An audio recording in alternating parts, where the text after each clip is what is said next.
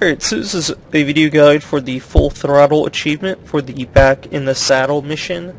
We're on the tram now. There's 6 engines here. You can see them on the mini-map. The idea is to prevent them from getting destroyed if you want to unlock the achievement. So you're going to see the red on the mini-map to show you where the things are coming in. You're just going to use Kerrigan's abilities, the Kinetic Blast, and Crushing Grip to stop whatever is coming. And this thing is constantly recharging.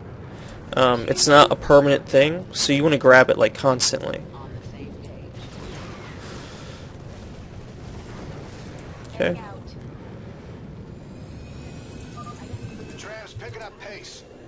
So wraiths are the things you have to watch out for the most, because they just go right for the engines and they tend to ignore your units.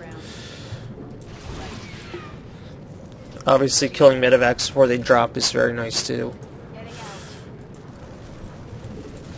Make sure you use Crushing Grip on the weak enemy units. You don't want to use it on units that are damaged.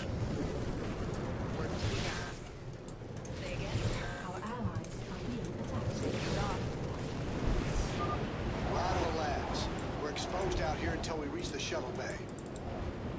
I got you.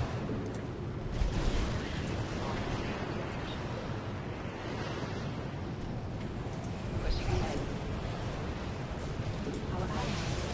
Sweeping. Pushing ahead. Heading out. Work to be done. Gotcha. On the same page.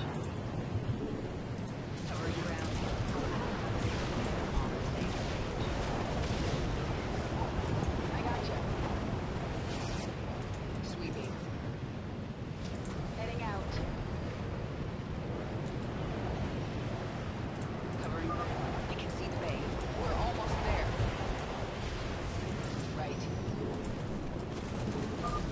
A siege tank. I can take it out with a kinetic blast.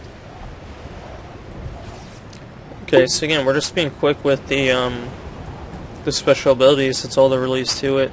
Make sure you're charging constantly too. And this does, Crushing Grip does work on air units if you get the timing right. So that's it. That's how you do the full throttle achievement.